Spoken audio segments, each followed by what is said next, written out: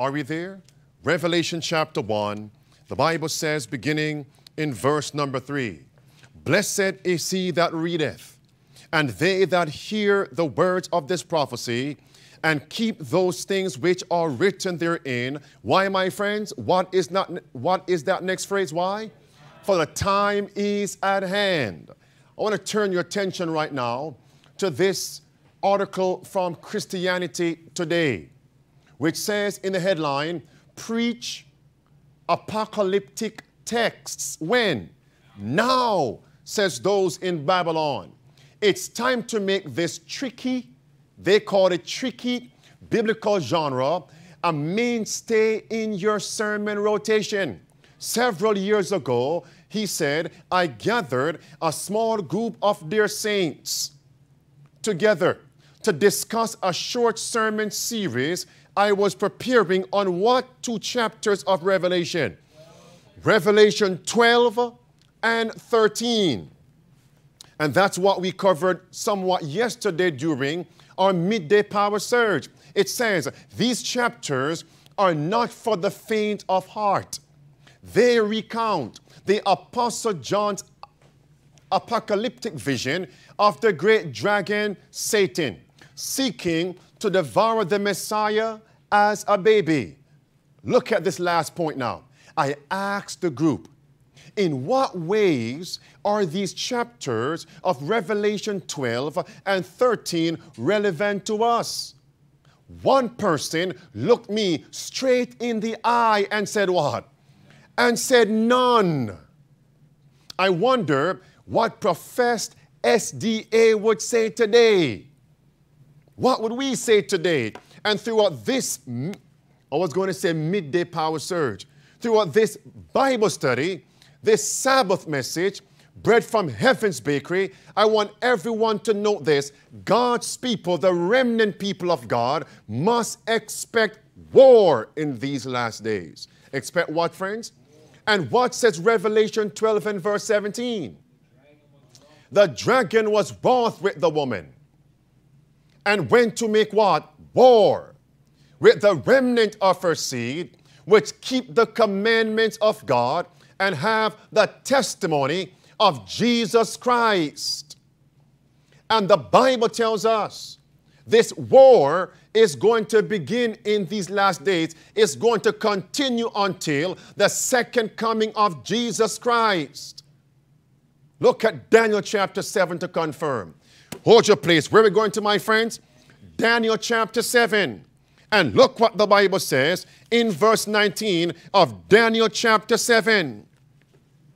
What you shall see right here is this vision God showed to Daniel. Look carefully, my friends. These 4 kingdoms of prophecy. The lion, Babylon. The bear, Medes of Persia. Then we have the leopard, that's Greece. Then the dreadful and terrible, which is pagan Rome. And in Daniel chapter 7, the Bible tells us that Daniel wanted to focus simply on pagan Rome and then on the papacy. Look at Daniel 7 with me. And the Bible says in verse 19, then I would know the truth of which beast? The 4th beast. That's pagan Rome, right? And verse number 20, and of that little horn. And verse 21 says, I beheld, and the same little horn made war with the saints. But that little horn will grow how? Will grow stout. And look more stout than his fellows. Verse 21, I beheld the stout horn made what, friends? War with the saints. How long? Verse 22, until the Ancient of Days came and judgment was given to the saints. And the saints possessed the kingdom. And it goes on, friends. So the remnant must expect this spiritual war from the papacy until when? Until the second coming of Jesus Christ. Oh, friends, am I ready for this? Are you ready for this? Ecclesiastes chapter 3.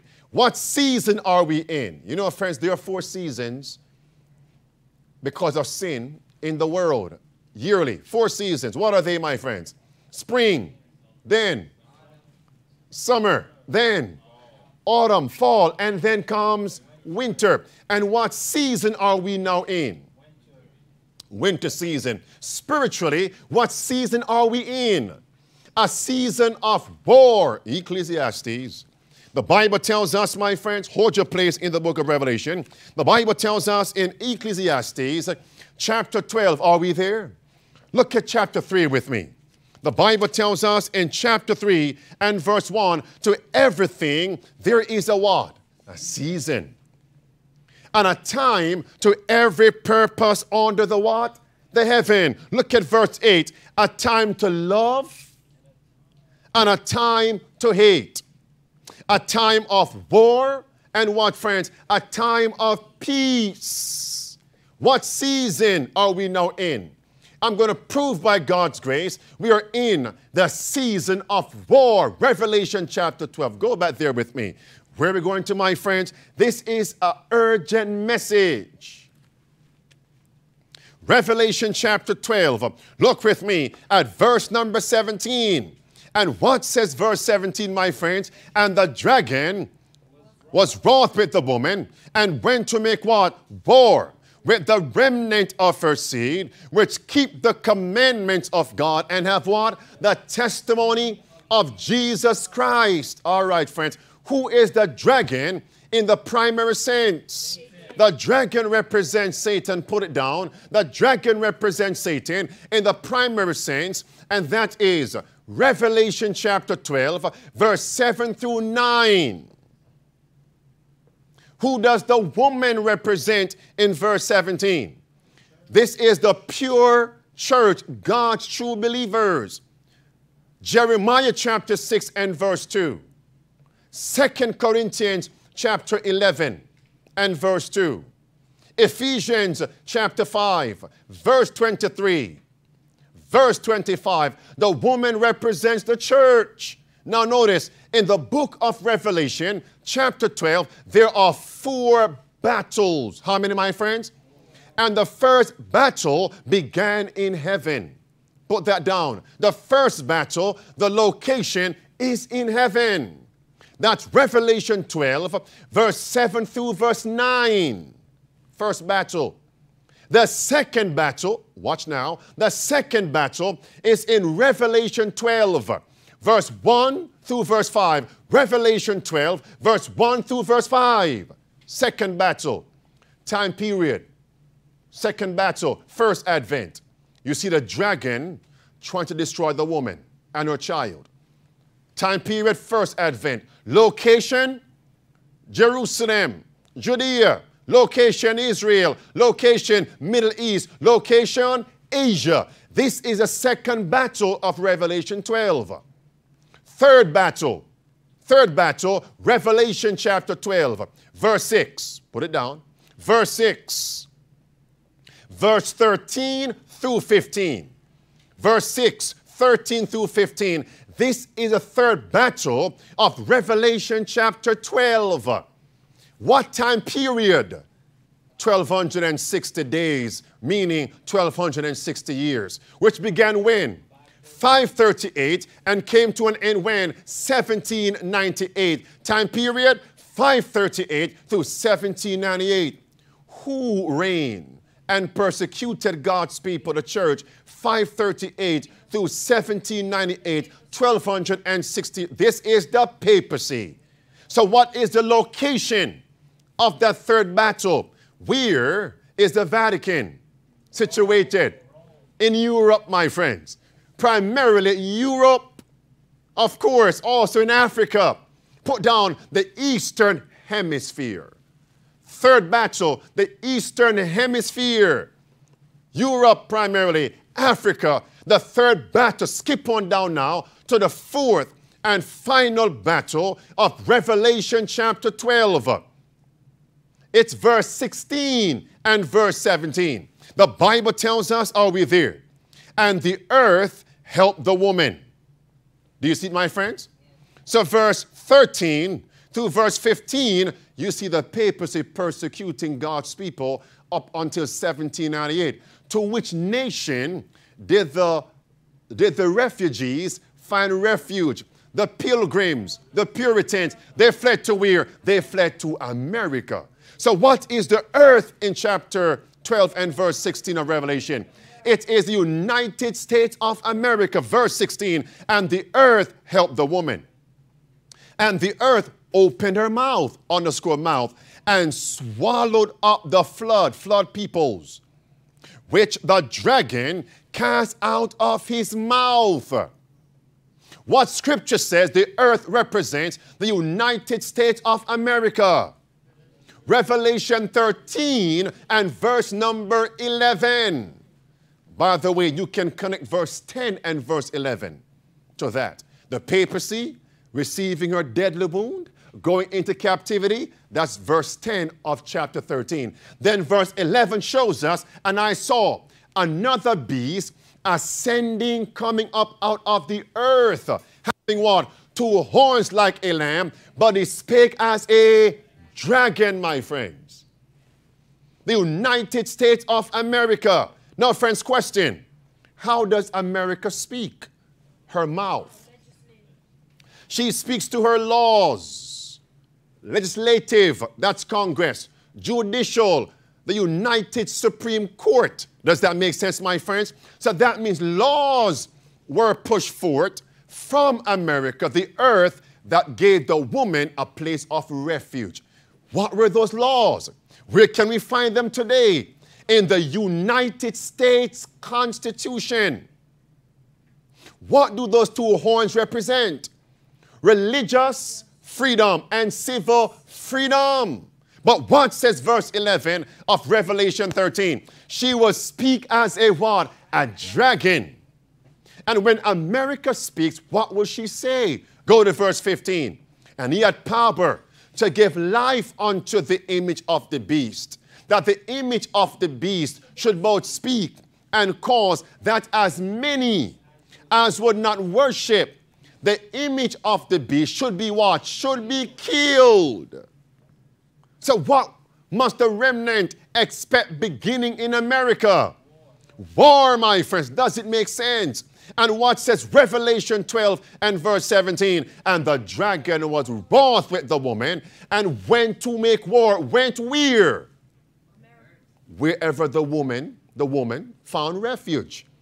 That was in America. So where will the war begin, my friends? Now hear me. You have many individuals, when they hear what President Trump is now promoting on the point of religious freedom, what the religious conservatives in America are now touting, which is religious freedom, many are saying this prophecy will never come to pass. America will never persecute anybody.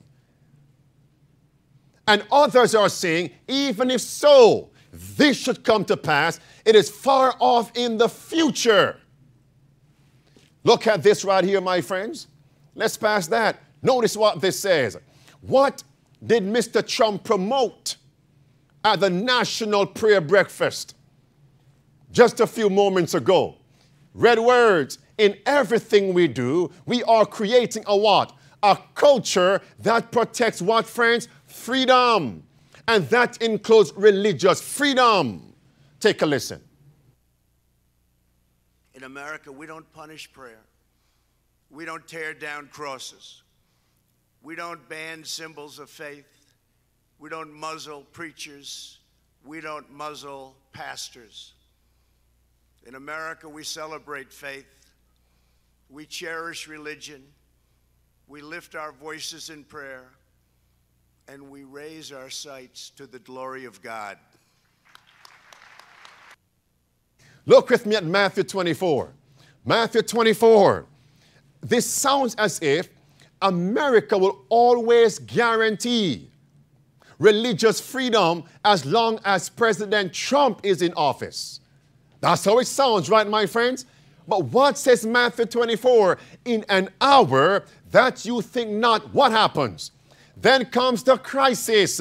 Matthew 24, verse 3, verse 4, verse 9. When the question was asked of Christ, what shall be the sign of thy coming and of the end of the world? The first thing Jesus said was, let no man deceive you. And what is in verse 9 of Matthew 24? You shall be hated of what, friends? Of all nations for my sake. They shall deliver you up to be afflicted and shall kill you. All nations, beginning where? In the United States of America. Pause. So either Christ and the Bible are correct, and what is being promoted in America, religious freedom, is a deception, or the reverse. Which one will you believe? The Bible, my friends, 2 Peter chapter 2, verse 19. It says, they promise you liberty, but they will bring you into bondage. Let's move on, friends. Take a look, one more, what Mr. Trump said. Last year at the United Nations, I was honored to be the first president to host a meeting of religious freedom. It was based all on religious freedom. That was the first meeting of its kind ever held at the United Nations. There I called upon all nations to combat the terrible injustice of religious persecution. And people listened. My friends, the nations are following the United States of America to promote what they call religious freedom.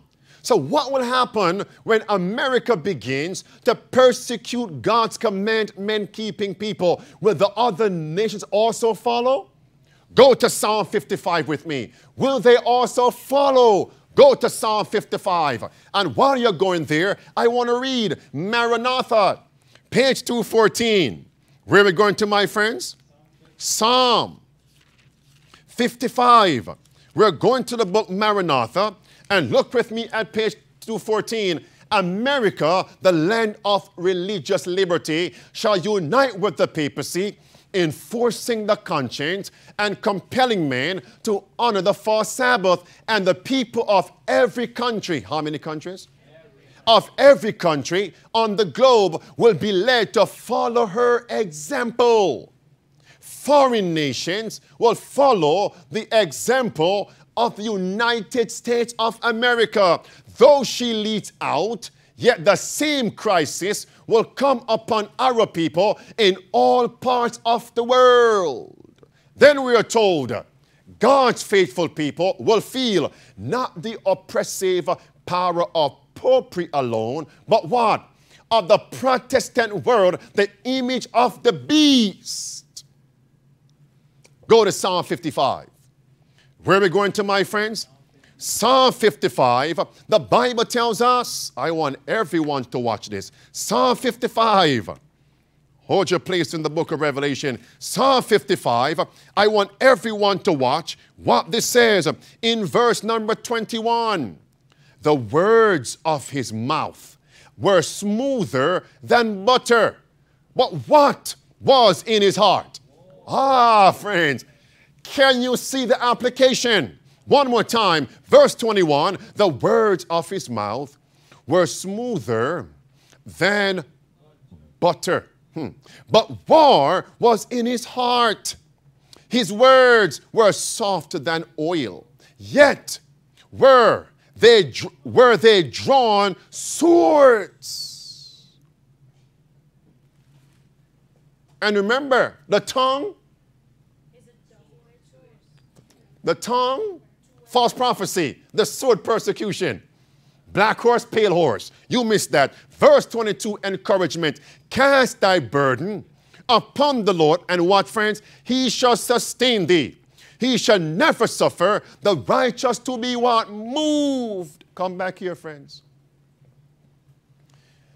At that same national prayer breakfast, Mr. Trump made a statement that they have just launched the International Religious Freedom Alliance, the first ever alliance.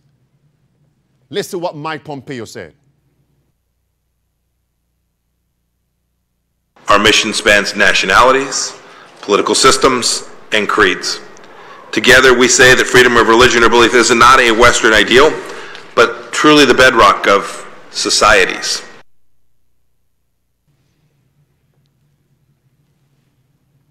Our mission spans nationalities, political systems, and creeds. Together, we say that freedom of religion or belief is not a Western ideal, but truly the bedrock of societies. It sounds as if what they are promoting, international religious freedom, does not pertain to any one creed, right? Any one religion, right? Sounds good. Their words are what? Smooth like what? Oil and butter. But what is in their hearts? War. All right? Listen what he says next. You can choose any religion or no religion. Sounds good, right? Listen. It's grounded in the Universal Declaration of Human Rights. Every human being has the right to believe in whatever it is they wish, to change their faith or to hold no faith at all. Indeed, it's grounded in the Universal Declaration of Human Rights. Every human being has the right to believe in whatever it is they wish, to change their faith or to hold no faith at all. Indeed, it sounds good, right? And that's why many individuals are saying, those who preach a coming mark of the beast, Sunday law, and persecution for God's commandment-keeping people, God's Sabbath-keeping people, you are mere alarmists. No such thing will happen in America. Look at what our leaders are saying and promoting. Others are saying, even so, it's far off in the future. I want Mr. Trump to win a second term to push back this coming crisis if it's really going to happen. But listen what God says in Ezekiel chapter 12. Ezekiel chapter 12. Where are we going to, my friends? Ezekiel chapter 12. And look with me at verse 22. Son of man, what is that proverb that you have in the land of where? Israel, saying, the days are prolonged, and every vision faileth. So what were many saying back there, my friends? Two things. Come on, what were they saying back there? Before Babylon came Nebuchadnezzar to pummel Jerusalem, what were they saying? What? The prophecies are what? Prolonged, far off in the future, and what? The visions have failed. Look at verse 22. Verse 23 now. Tell them, therefore, thus saith the Lord God, I will make this proverb to what? Cease. And they shall no more use it as a proverb where? In the church in Israel. But say unto them, what, friends? Urgency. The days are at hand, and the effect of every vision. Meaning, the days are at hand. It's now. It won't be prolonged. And what else? You say every vision faileth? No. The effect of every vision is coming. Go to verse 25. For I am the Lord. I will speak, and the word that I shall speak, and the word I shall speak shall come to pass. It shall be no more what? Prolonged. For in your days, O rebellious house, will I say the word, and what? And will perform it. In whose days, my friends? Your days. I wonder, what is God saying to us now? Go to verse 26. Again, the word of the Lord came to me, saying, Son of man, behold, they of the house of Israel say, did they stop saying it? No. The vision that he seeth is for many days to come, and he prophesieth of the times that are what? Far off. Therefore say unto them, thus saith the Lord God, there shall none of my words be prolonged anymore, but the words which I have spoken, what, my friends, shall be done. Is that urgency, my friends? And one of our problems is that we are walking by sight. Look at what Mr. Trump and Mr. Pompeo, look at what they're saying and promoting. No coming crisis. By the way, Pope Francis is a man of peace. No crisis. We are walking by what? By sight. But what says 2 Corinthians chapter 5? Go there with me. 2 Corinthians chapter 5 and look at verse 7. What says verse 7 of 2 Corinthians, my friends? It says, for we walk by faith. And what, friends? And not by sight. How can we apply this today? Walk by faith and not by... What is faith, my friends? Hebrews 11 verse 1. What is faith? Now, faith is the substance of things hoped for. The what? The evidence of things not seen. Applied to our study. Many don't see the evidences of a coming son, the law. So what happens now? They are incredulous. But God's people, it says, now faith is the substance, the coming Christ, the second coming, the substance of things hoped for, even though we don't see what? The evidences. We walk by faith and not by sight. You want darkness? And what is the light that shines in a dark place until the day dawn and the day star arise in our hearts? For we have a more sure word of prophecy. 2 Peter chapter 1, verse 19 and verse 20. And those who are looking for mere evidences from Mr. Trump, from Robert Jeffries, from Paula White, the evangelicals, Franklin Graham, Pope Francis, they're moving by what? Simple evidences. But we walk by what? Faith. And those who look for evidences and not faith and combine both, they become scoffers. They become what? Go to 2 Peter with me. This is going to be an urgent message for us, friends. Where are we going to? 2 Peter chapter 3, and look with me at verse number 4. Verse 3. Knowing this first, that there shall come in what days? Last days. Scoffers. Who are these people? Who are they? Scoffers, walking after their own lusts. And what are they saying? Let's read now. Where is the promise of his coming? For since the fathers fell asleep, all things continue as they were from the beginning of the creation. Verse 5, for this they willingly are what? Ignorant of. Did they receive signs? And the signs they received were found in the preaching of whom? Of Noah. And that's what verse 6 and verse 7 say. The preaching of Noah. Look at what this says. This president, Tony Perkins, this president has not only ceased the war on people of faith, but what says the prophecy? There's coming a war on the people of faith. Does it make sense, friends? Does it make sense? Look at this. This is Patriots and Prophets. Page 96, it says, it was not the multitudes or majorities that were on the side of right. So where were the majority? Where were the majority? Thank you.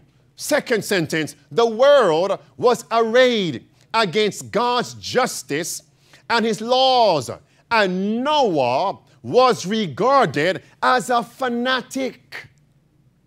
Great men, worldly honored, and wise men repeated the same. What were they saying? Listen, the threatenings of God, they said, are for the purpose of simply intimidating and will never be verified. There's no seven last place coming. No market, no persecution. You need not be alarmed.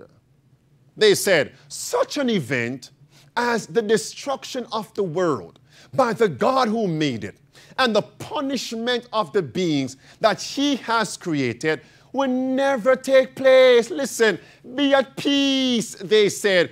Fear not, they said. Noah is a wild fanatic. So what would they call us? What will your family member call you? As you stand upon these principles, what will your unconverted spouse call you? What will your unconverted children who are grown call you? Or parents call you? Brethren who should be brethren? Sisters who should, even your siblings. You are a wild fanatic. Last sentence. The world made merry at the folly of who they called a deluded old man. Next paragraph, the world before the flood. Listen what they said. The world before the flood reasoned that for centuries the laws of nature had been what? Fixed. Let that sink in. Heretofore, rain had never fallen. How could Noah be preaching? A flood is coming. It had never rained. The earth had been watered by a mist or dew. They reason as what, friends? As whom? They reason as many reason now. That if the message of Noah were correct, nature would be turned out of her course. I'm going to come back to that. They made that message of Noah in the minds of others a delusion. Noah is deceiving you. It's a grand deception. Then they said, if what Noah was preaching was true, other men would be preaching it. Other worldly renowned men, wise men, would also be preaching it. Let's come back here. This says, how they reasoned before the flood, many are reasoning when? Now, that if there would be a flood, that means nature must be turned out of her course. Many are saying today, if you are preaching that America is going to persecute God's commandment-keeping people, do you know, Pastor Henriquez, what must happen to the U.S. Constitution? Does it make sense now? They're saying that means the U.S. Constitution must be ripped apart, shredded. Its principles must be repudiated. And since that document is the foundation of America, to shred that document would destroy America, destroy the world. Do you see the reasoning, my friends? So now they say America will never repudiate those principles of its constitution, civil freedom and religious freedom. Therefore, there can be no persecution for God's commandment-keeping people. Pastor Henriquez is a wild fanatic, they say. They are saying. Does it make sense, friends? By the way, I'm going to go somewhere with that. By the way, in the days of Noah, God gave them a staunched message. Do you know he gives us more mercy? Noah was preaching, a flood is coming. Had it ever rained? No. But they were to believe the word by faith. Does it make sense? Does it make sense, my friends? Now watch the point. Today, we are preaching church and state will unite to persecute God's commandment-keeping people. Have we ever seen evidences of that in history? So that means we today should be more faithful to God than those who live when? In the days of Noah, my friends. What now? We have evidences. A plethora of evidences. They're saying if America is going to persecute God's commandment-keeping people, then, Pastor, do you not know then the principles of the U.S. Constitution must be shredded? Well, what did Nancy Pelosi, Speaker of the House, do this past week? At Trump's State of the Union address. Now, she did not rip the principles of the U.S. Constitution, per se, literally speaking, but she tore apart Mr. Trump's State of the Union speech. And my mind went to this. One day, very, very soon, they are going to repudiate, tear apart, rip apart, shred the principles of freedom in the U.S. Constitution based on Bible prophecy. I told my family that. I told Hillary that. And do you know, friends, yesterday, Nancy Pelosi's daughter went on an interview and said one of the reasons why her mother, Nancy Pelosi, ripped apart Trump's State of the Union address was because she believed, Nancy Pelosi, that Mr. Trump had shredded the Constitution. The daughter of Miss Pelosi merged both. I said, Hillary, look at this. Just as I said it, God confirmed it. And then she says, this is Christine Pelosi, the daughter of Nancy. She says, when her mother tore Mr. Trump's speech, she was doing it based on Italian influence. Where's the Vatican? Rome, Italy. And what religion is Nancy Pelosi affiliated with? Roman Catholicism. Hold on, watch now, come to the screen. Here it is, my friends. At the State of the Union address, Trump affirms religious liberty in the State of the Union. Of course, listen now, friends. This is Mr. Trump speaking. Pelosi did. Look what she did.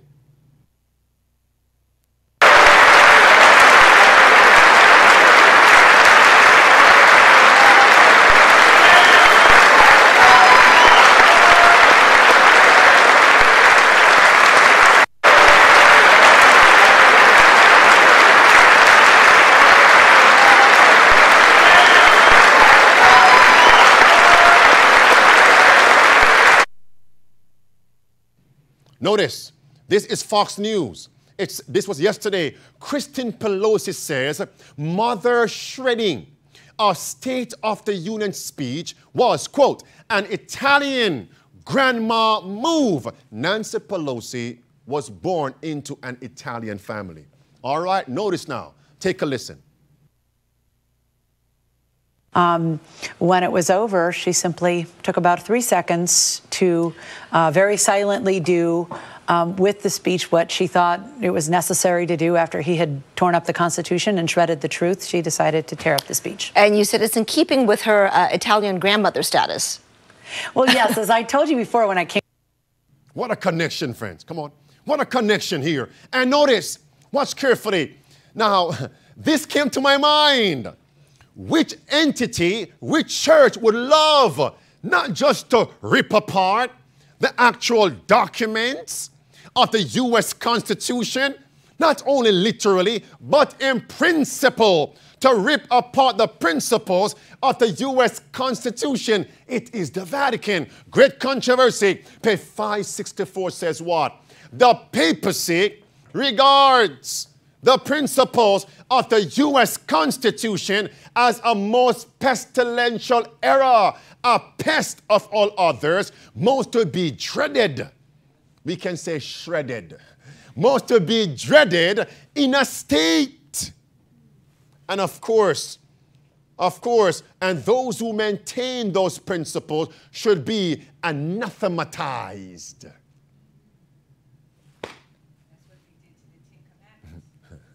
And that's what the Roman Catholic Church did to God's 10 Commandments. By the way, they rip out, expunged the second commandment. And now they have 9. And then take the 10, God's 10, and what? No, they shredded number 2, expunged it. And what now? Rip apart. Divide God's 10th commandment into 2 to make the whole number of 10 commandments. And if they would have the boldness to do that to God's 10 commandments, how much more constitution principles of a nation when he has trampled upon the constitution of where? Of heaven.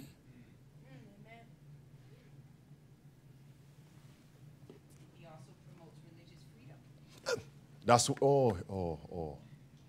And in the same breath, the Pope says, religious freedom? Oh, religious freedom. Psalm 55 tells us in verse 21, verse 22, their words are smooth like butter, smooth like oil, but what is in their hearts? War. Their words are like swords. Be not deceived, Jesus says. Does it make sense?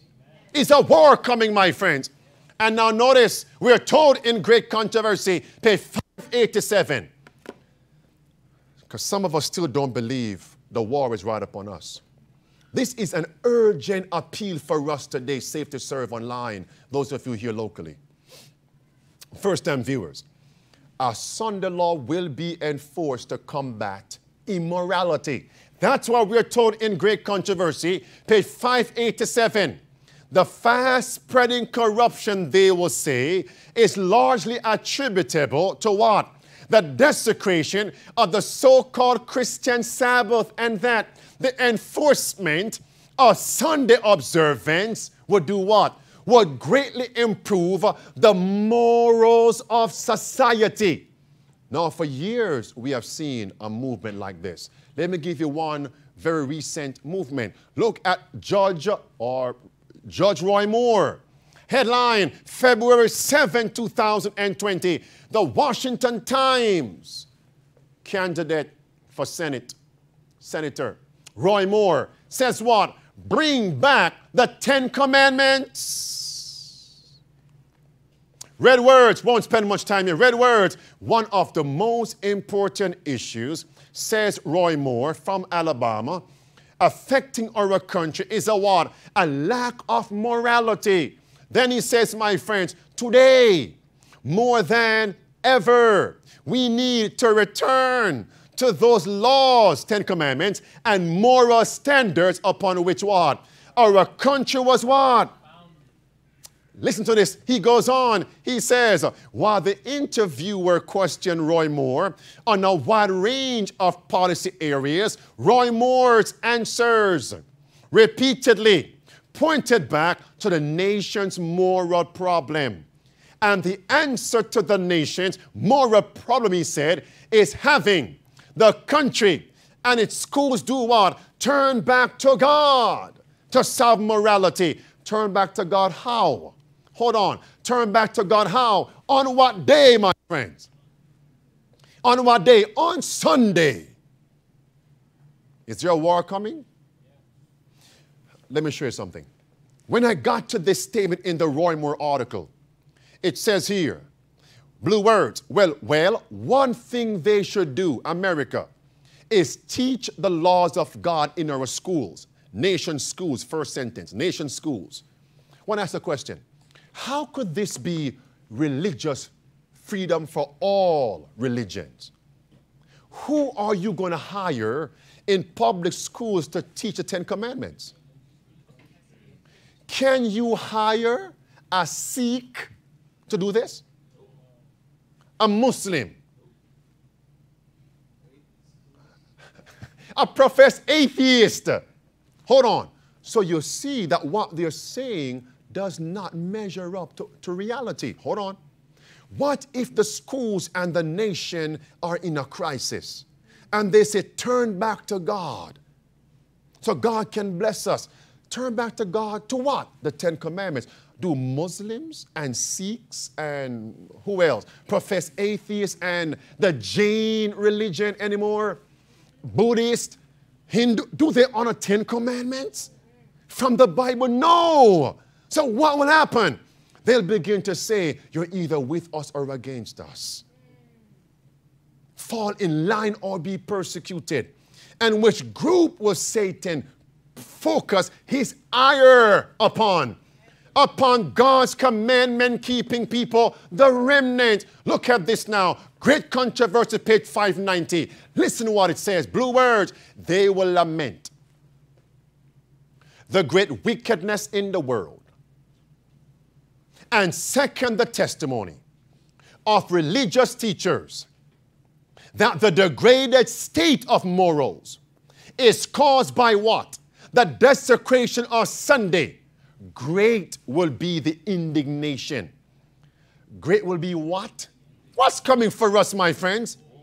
great will be the indignation excited against all who refuse to accept their testimony.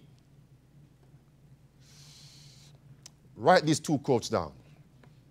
In Great Controversy, page 588, the chapter entitled Impending Conflict, we are told, every principle of the U.S. Constitution will be repudiated.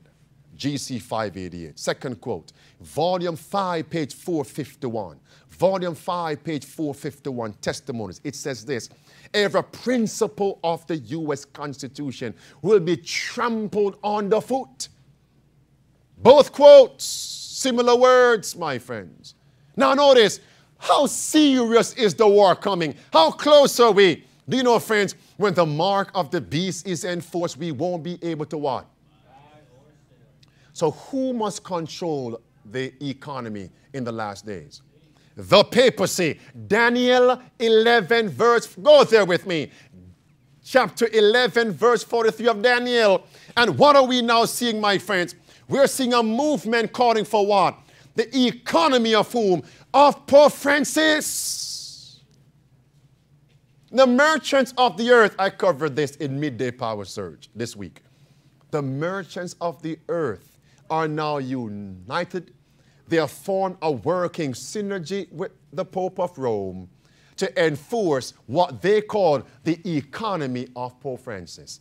That's Daniel 11 and verse 43. He will control what? The gold and the silver, the precious treasures of the earth. And people must come to his steps. And this brought back my mind to Matthew chapter 4. What did Satan say to Christ in the third temptation? He showed him the kingdoms and what glory of them and said what? All these things will I give unto you if you fall down and worship me. That means Satan had control over all the precious things of earth because he promised to give it to Christ. Adam gave it to him when he sinned in Genesis chapter 3. Does it make sense? Bring your mind also to Revelation 13. Verse 15 through 17, you won't be able to buy or sell except you what? You receive, you worship falsely. The economy of Pope Francis. How close are we, my friends? War. Hold on. War. And now we are told, America, her Protestants, civil leaders are now saying, we are going to be the legs of the Pope's documents, plural. So, be the legs? So who is carrying the Vatican? Who is carrying the woman? Revelation 17, who is carrying the woman? A nation, a beast carrying the woman. America is saying now she will be the legs of the documents of the Pope to put them into action. And then the merchants of the earth are saying we will be the backbone for the Roman Catholic Church's agenda. How much clearer can this be? Is a war ensuing? Look at this now. And then we're told, my friends, oh, I should have put it more clearer. February 4th, 2020, in Midday Power Search, this week I covered people shot for what, my friends? Headline, for violating Sunday blue laws. How ominous is the threat? These movements are inimical to our salvation. Shot, my friends. You could go back and take a look at that Midday Power Surge. The dragon was what? Wroth with the woman and went to make, you think this thing was a joke, my friends. We always heard of violators of Sunday blue laws being fined, threatened, imprisoned, jailed. But we never read that some were even shot. One was in Virginia. Another was in Pennsylvania. I only gave you the one in Virginia. By the way, it's right there, Pennsylvania. Headline is Pennsylvania, headline Pennsylvania, and below is Virginia. Thank God. Both in the one article. It's right there. And out of the mouth of how many witnesses? 2 or 3, let every word be established. Friends, how inimical is this movement to my salvation and yours, our freedom? What must the remnant expect now, my friends? A time of war. But before a time of war, you will hear a time of peace. Then comes a time of war. So what season are we in? Go to Revelation 16. What season are we in? Spiritually, biblically, a season of war.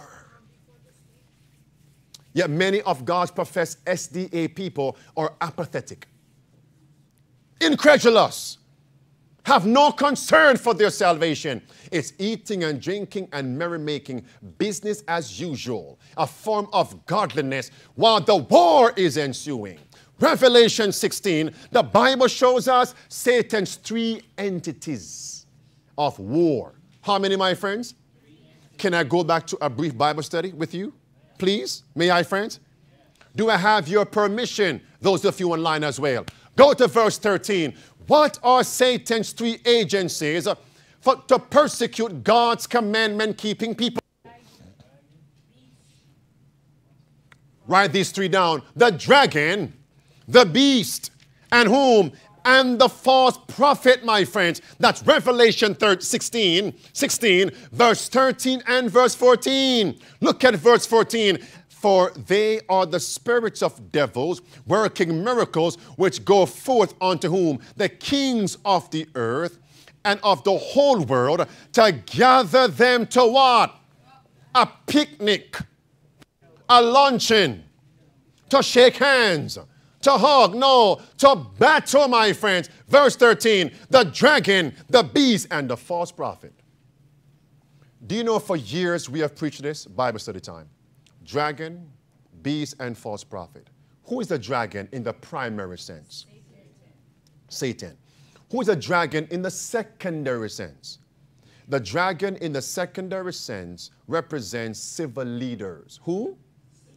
2 biblical examples. Ezekiel 29, verse 2 and verse 3. Pharaoh. Ezekiel 29, verse 2 and verse 3. And what did Pharaoh, king of Egypt, do to God's people? Enslave, persecute, restricted free worship. Does it make sense? What second witness is Herod. In Revelation chapter 12, verse 1 through verse 5. Who stood before the woman to destroy her and her man-child before it was born? It was Herod. But Herod was a client king of which power? Rome. So in the secondary sense, the dragon represents the Roman Empire. When we say Roman Empire, pagan Rome. What constitutes an empire? What makes up an empire? Nations. Can you give me an umbrella agency that we can call? Within that agency, it's an empire also. The United Nations, united, comprises of what? Various nations. So in a sense, the dragon power represents today in 2020 the United Nations. Watch this carefully. Look at this, my friends. This is great controversy. Page 438. I won't give you all of this. Blue words. The dragon is said to be Satan. Revelation 12 verse 9. Then it mentions Herod. Second phrase. But the chief agent of Satan in making war upon Christ and his people during the first centuries of the Christian era was the Roman Empire, in which paganism was what? The prevailing religion. Thus, while the dragon primarily represents Satan, it is, in a secondary sense, what, my friend? A symbol of pagan Rome. That's GC 438. Pagan Rome. But where's pagan Rome now? Shh. That's in the past. So what is a dragon power in these last days now? Look at this. Testimonies to Ministers, page 38. It says, It says, Satan is full of anger because he cannot bind the people of God into bundles with the world to render to him complete allegiance. Kings, who friends? Kings, rulers, and governors have placed upon themselves the title, the brand of Antichrist. Kings, rulers, governors, linked with whom? Antichrist. And are represented as what? The dragon who goes to make war with the saints. Those who keep God's commandments and have the faith of Jesus. So who's that dragon power? Kings, rulers, governors are represented as the dragon. That's on the screen right there. So which institution embodies the kings of earth, rulers of earth, the United Nations, my friends? And they are in league with the Antichrist. By the way, do you recall yesterday I shared an article in Midday Power Search which says the very agenda of the UN is the same agenda of the Vatican? They have taken upon themselves the brand of Antichrist. They are the dragon power in the last days. Kings, rulers, governors. By the way, which people did Nebuchadnezzar surround himself with in Daniel chapter 3? Kings, governors, princes, rulers, captains, mayors, dragon power. Clear as day, my friend. Okay, Bible study again. So in Revelation 16, verse 13, verse 14, we see how many powers? 3. How many? What are they? Dragon, beast, false prophet. In Revelation 12, do you see them? Go back there now. This is a powerful chapter. In Revelation 12, do we see all 3? I'm going to quiz you now. In verse 1 through verse 5 of Revelation 12, do you see dragon, beast, or false prophet? Dragon. Who do you see? Dragon. The dragon power. Verse 1 through verse 5, dragon power. Okay, you passed that quiz. Next quiz. Verse 6, 13 through 15. Which of the 2 are left? Beast, false prophet. Which power is in verse 6, 13 through 15? Persecuting God's church, the woman, 538 through 1798, 1260 days, 1260 years. Who is it? The beast. Who is the beast? The papacy. All right. Then it's one that's left. Go to verse 16 now. Go to verse 17 of Revelation 12. And the earth, in verse 16, the earth opened her mouth. Who do you see now? Who is the earth? Revelation 13, verse 11. It is apostate Protestant America, the false prophet, or the image. So all 3 are also here. In Revelation, what chapter? Revelation chapter 12. Go to Psalm 27 with me, my friends. Is there a war coming? Do you see how powerful the Bible is laid out, my friends? Powerful, my friends. This is present truth for God's people. It's an urgent message. Psalm 27. Where are we going to, my friends? Psalm 27. Look what God's word say. In Psalm 27 and verse 1. Hold your place in Revelation. Psalm 27 and verse number 1. The Bible tells us, the Lord is my what? Light and salvation. Whom shall I fear? Is there war coming? Should we be trepid? Whom shall I fear? Who is Christ looking for? He's looking for gallant Christians. Amen, my friends? I want to be a gallant Christian in these last days. How about you? No trepidation. It says, whom shall I fear? The Lord is the strength of my life. Of whom shall I be afraid? Verse 2. When the wicked, even mine whom? Enemies and foes came upon me to eat up my flesh, they what? Babylon is fallen. Is fallen. They stumbled and fell. Hold on. Hold on. Hold on. What happened to Christ would also happen to us. What happened in Gethsemane when the men led by Judas Iscariot came to capture Jesus? When Christ asked them, whom do you seek? What happened? They fell backwards like dead men. Like dead men. They stumbled and what? Fell. Come to verse 3. It says now, what now? Luke 4. What about Luke 4? All right. Psalm 27, look at verse 3. Though an host should encamp against thee, what, my friends? My heart shall not fear. Though what? The war. Though what, friends? The war should rise against me in this February 8th, 2020. In this will I be what? Confident. Confident. Go to verse 5. It says now, for in the time of trouble, Jesus shall hide me in his pavilion. Oh, Lord, you're too good. No, Lord, you're good. Verse 5, for in the time of trouble, he shall hide me in his pavilion. In the secret of his tabernacle shall he hide me. He shall set me upon a rock. Pause right there. So where must you be found? In the time of war. In the season of war. Where must we be found? Just before and in the time of trouble. Where, friends? In his pavilion. In the secret place. Where is that? Where is that, my friends? The place of prayer. What scriptures come to mind? Psalm 91. No, the whole division. From verse 1 all the way down. Psalm 91, second scripture. Matthew chapter 6 and verse 6.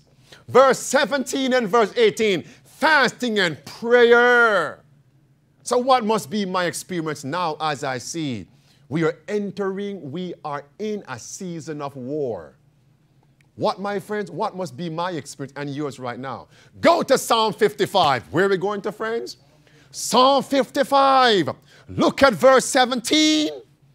Evening, morning, and at noon will I pray and cry aloud, and he will hear my voice. And and he shall hear my voice. Verse 18. He hath delivered my soul in what? Peace. From the battle that was against me. Why? For there were many with me.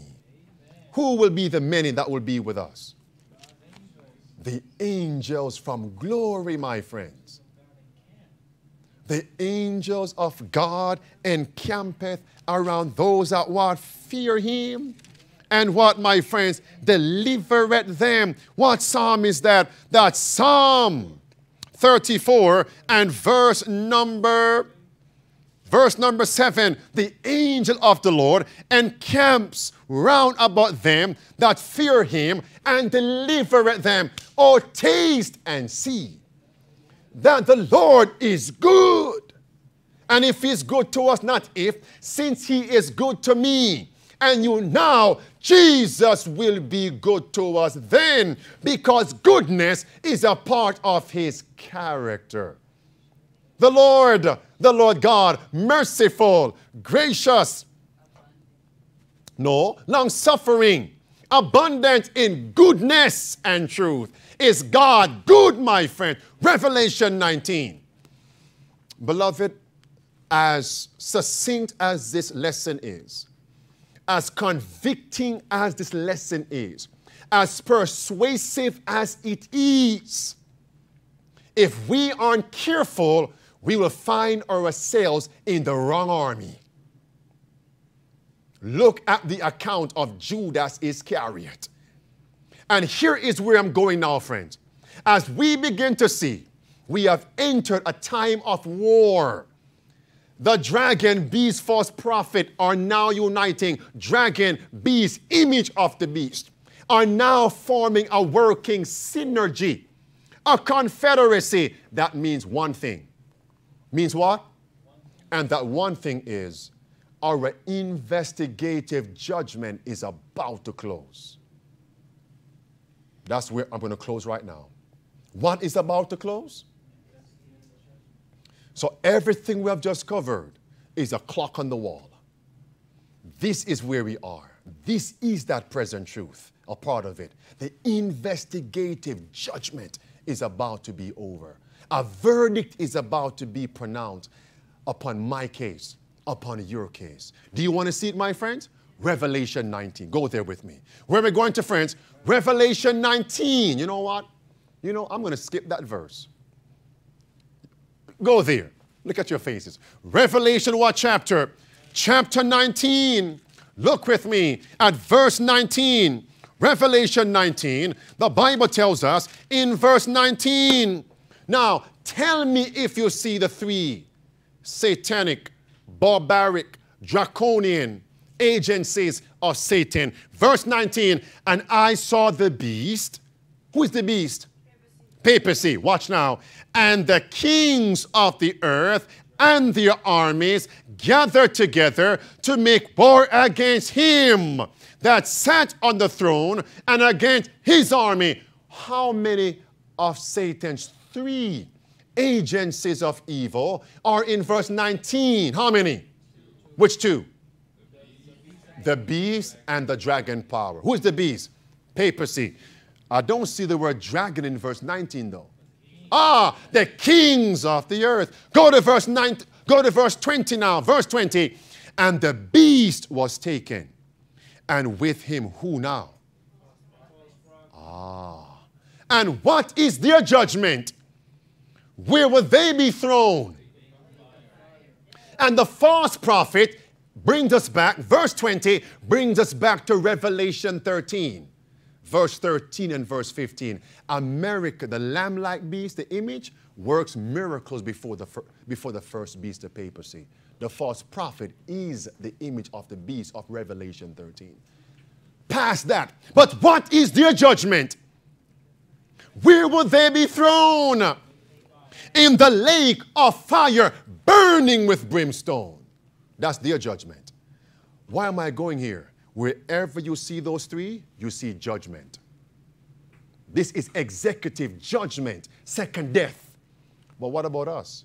Watch this now. Revelation 16. Judgment for them, judgment for us. We must get ready. Revelation 16. Are we there, my friends? It says in verse 13, dragon, beast, false prophet. Verse 14, they are uniting to war against God. Look at verse 15 now. Behold, I come as a what? There it is. Judgment. Behold, I come as a what? A thief. Blessed is he that watcheth and keepeth his garments, lest he walk naked, and they see his shame. When you see them going out to bring the whole world to war against God's people, behold, Jesus says, I come as a what? A thief. What does that mean? Christ coming as a thief. Does this mean second coming? Does he come as a thief, second coming? So what does it mean he comes as a thief? He comes to our names in the investigative judgment to pronounce a verdict. You are saved or you are lost. How do we know that? Is this our fanciful interpretation? How do we know that? In the book of Revelation, the word thief is used two primary places. Revelation 16. Do you know where else? Revelation 3. Sardis. Go there. Hold your place. Where are we going to, my friends? Revelation 3. As we read this, let's all examine ourselves. As I bring this to a close, friends.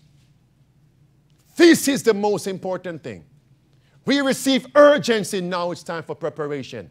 We receive urgency, prophecy. The war is here. We receive hope. Now it's time to prepare to pass the investigative judgment.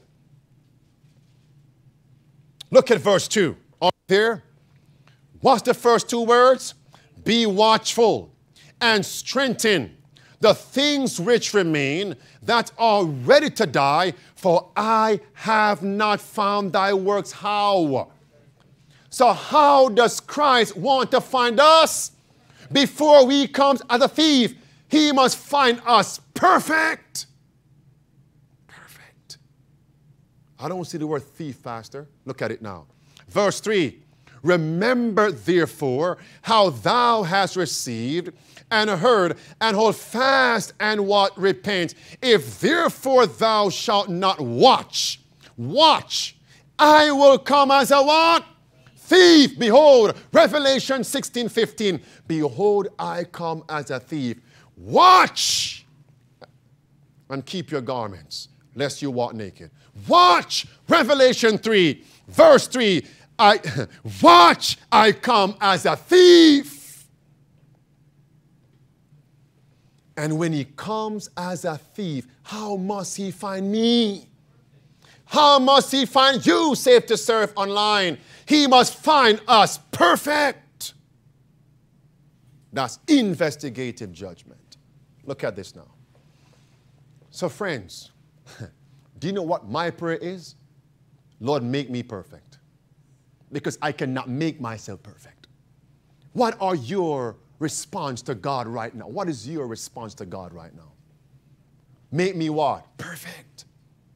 Watch. Not only current events. Watch what? Not only Pompeo, Trump, Pelosi. Watch what? Not Roy Moore, the Pope. Watch what? Character. Am I converted? How is my marriage with my spouse? How do I respond to my brethren, my sisters? How do I treat people in general? Watch. What are my habits? Drink, diet, dress, music. What do I listen to? What do I entertain myself with? Watch. Come with me. Verse number 4. Thou hast a few names, even in Sardis, which have not defiled them, not defiled their what? Garments. And they shall walk with me. How? In white. Why? For they are worthy. Hold on, friend. It's rich right here. In Revelation 16:15, it says what? Behold, I come as a thief, as a thief. Blessed is he that watcheth and what? Keepeth his garment. The same word is in Revelation 3. Keep your garments. That's the connection, friends. Keep your garments. And which church is this? It's Sardis, the one who has a name that they lay, but they are spiritually dead. What is God saying to me? What is God saying to you? Lord, am I spiritually dead? While you are about to come as a thief to my name in the records, in the judgment?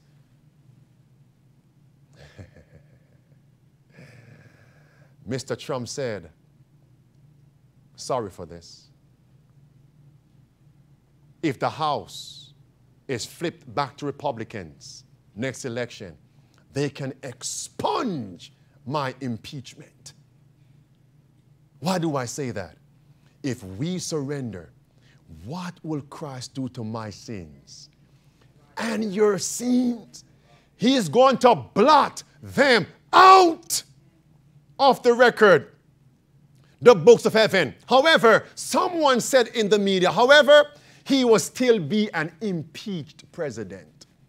But the record of it will be expunged. But not so in Christ's judgment. As far as the east is from the west, so far I have removed your sin. And Jeremiah chapter 50 and verse number 20 it says, in that time, saith God, the iniquities of Israel shall be sought for, and there shall be none. And the sins of Judah shall be sought for, and there shall be none can be found. They are blotted out. I want that experience, friends. And Jesus says in Revelation 3 verse 4, He is going to pronounce upon us these words, thou art worthy.